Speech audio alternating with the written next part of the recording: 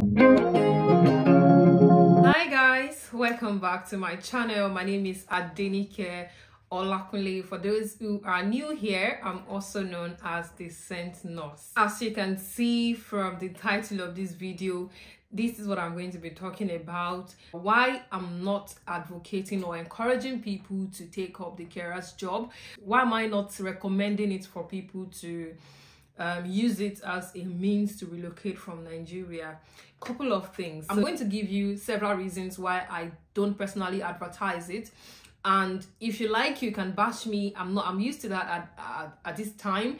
People may not have told you the truth. You may not have heard a lot of people talking about their challenges, but the truth is that the tiny bits of influence that I have got, I've had loads of people sending me emails by the virtue of the fact that I do these videos and people watch my videos.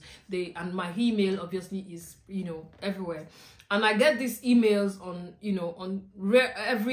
every now and then on how they came in with carer's visa, and this is their struggle, and this is their struggle, and this is their struggle. So by the virtue of these experiences, I've had the privilege to witness or to be to encourage someone who has come on that visa, that is now depressed, that is now sad, that is now not wishing that they hadn't made that move. And so I thought, okay, I can talk about this, and many people get to see it and they make an informed decision before they come to the UK. I think it would be a great idea. So here we are, sharing why I am not advertising it, especially if you are a nurse and you can afford to come in as a nurse. So if you like to know more, definitely keep watching. If you are yet to subscribe to my channel, please click the subscription button now and subscribe to this channel.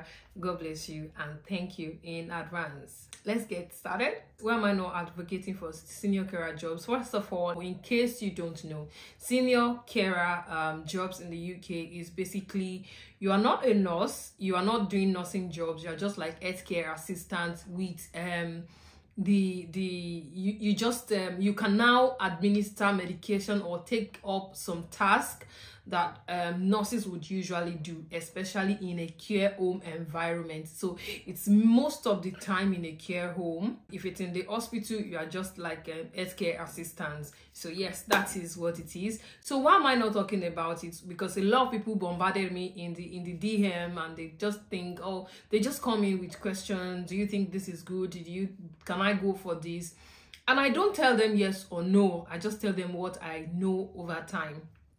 So in case you are wondering if it's for you or not, so if you are a nurse, I'm going to be talking from the perspective of a nurse. Number one, if you are a nurse, I'm not going to advocate or encourage you to take the carer's job, because number one, I feel like you will be doing what a nurse should be doing, but you will not be getting the recognition of a nurse in terms of your pay. And number two, if you have not done your CBT or your high health or anything like that, I feel like this job is just a distraction, because when you eventually get to the United Kingdom, you just be busy catching train and buses, going from one job to the other. You're not really stable like that. And even if you have a stable job, you are just busy chasing survivor. Sometimes you may not really have the time to do the studies that is required of you to become a registered nurse. I have a lot of people that came into the UK with carer's visa, and passing their exams has been a very, very tough one, just because they are busy making survivor, trying to survive in the UK. And that's just because the salary is not exactly up to par, especially if you have family members that will come with you, like dependents. So I feel like it's just a distraction. It's going to distract you from what you really have to do and what can fetch you, enough money to survive on. So that is number one reason why I am not recommending it for nurses. If you can endure Nigeria or wherever you are coming from, do all the things that are necessary for you. There are loads of nursing jobs in the UK as of this moment when this video is being recorded. Loads of hospitals are still you know, hiring nurses, and there are loads of jobs for you to get as a nurse, right? So don't be distracted, just focus, put all your energy together, and just make sure that you know, keep on believing that your own job will come. The second reason why I'm not advocating for these senior carer jobs as a means of relocating to the UK is this: people have reported a whole lot of maltreatment from the agencies and even the care homes. I'll give you an example of an email that came to me. I'll probably just screenshot the email and put it on my screen for you to see. So these ladies, they were even from Caribbean. They are not even Nigerians. They came into the UK with the senior carers visa, with a senior carers job that they took from an agency, and the agency would just, you know, place them somewhere today, place them somewhere else tomorrow, place them in different places at different times. The means of transporting themselves to these locations were not provided, which means that they have to book the train by themselves, and this means that it could be somewhere outside of where they are originally living, and you know, that's something that is not really making any sense. And they're not even threatening them that they are under bond and they have to work for them for 3 years. And I have had to tell them that you are not a slave. You can leave an employer if they are not doing you well. I told them, you know, you can leave, you just need to look for another employer that will sponsor you. And they've had, you know, loads of times that they are depressed, that if they go from morning till night, they have to leave home early, they have to come back late, they have to still wake up in the following day to go, and they make them work very long hours. Ordinarily, your minimum hours in the UK is 37.5, but these ladies were doing, I think, about 45 or 46 hours per week. They would do long day, and like they rarely have like 2 days in a week off, and that to me is not worth it. And you know, the funny thing is that it's a number of days they work that they will collect salary, that they will collect money, that they will get paid for, which means that they have to constantly work in order for them to be able to live in the UK. And let me tell you, work in the UK is not the way it is in Nigeria, or I don't know about any other places in the world, but I know that work somewhere else outside of the UK, you might be able to do some certain things and still take some little breathe in between. You can still be able to breathe in between your work, sit down, catch some fun, eat some food, gist with a friend, or make some phone calls. When you are in the UK, if you're at work, you are at work, which means that they have little time for something else outside of work, because they are always on the move at work and on the move again. So it's really important for you to weigh your options. If you can come as a nurse, I don't think you should waste your time to come as a carer if you can.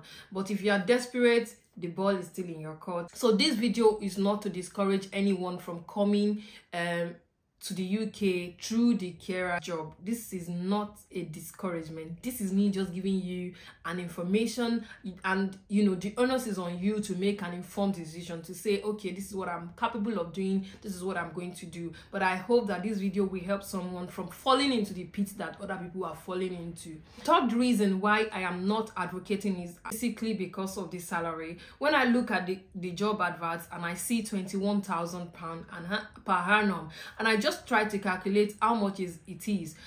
An average band 5 nurse in the NHS is even still struggling.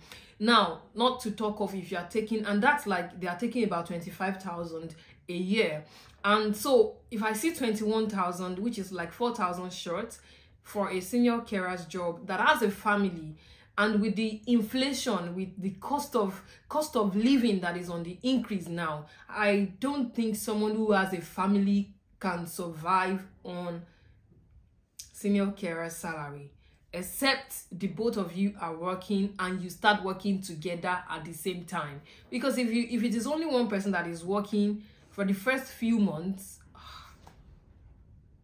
I still know how. God is your sustenance. That's the only thing I can say. So the salary for me doesn't make any sense, especially if you've got family. I know what the struggle was when we were here, and especially if you are going to get that job in a place where, in places like London or anywhere around London, where a 1-bedroom house can be like 700 and something pound, except apart from the bills. Right? So that is why I don't advocate it. The salary to me doesn't make any sense, except you don't have family, or the family you have, your dependents can also work alongside with you with immediate effect. If you are struggling in the UK, it's really hard. You don't even have access to public funds as an immigrant, like, you know, getting a house from the council or getting some employment benefits. If you are unemployed, you know, that they will be giving you money or something. No. As someone on tier 2 visa, if you don't have a job in the UK, you only have about 60 days to be able to stay, you know, get another job and get a COS, get a new visa. After that 60 days, if you continue to live in the United Kingdom, you are just an illegal immigrant in the United Kingdom, and that can even make it worse for you in the future if you are trying to get a visa. So there are several things you need to consider before you take the plunge, and don't let Instagram pictures and all the beautiful videos and all the beautiful pictures that you see, people are struggling, but they are not sharing with anybody because obviously they think that they can't complain, or sometimes it's just, oh, at least I'm in a better place, or at least they think, oh, I can't tell anybody because they would think I'm trying to discourage them. So I know what it is when people just put up the pictures that are so nice, but they are deep inside of them, they are going through odd stuff, but they are not sharing with anybody. So don't be fooled. Make informed decision. As I said earlier, this video is not to discourage you. I hope somebody finds this helpful. So that's the third reason why I don't advocate it. I hope that somebody is making an informed decision after watching this video, and if there is anything you would like to know more, you can just send me a DM on Instagram. I am at Descent Nurse, and you know, on Twitter as well, if you would like to have a discussion. Thank you so much for watching this video. Don't forget to subscribe, and if you think this video is worth your time, please give it some likes, you know, and share with someone that is desperate and at the crossroad. They might be able to learn 1 or 2 things from this video, and I will see you another time.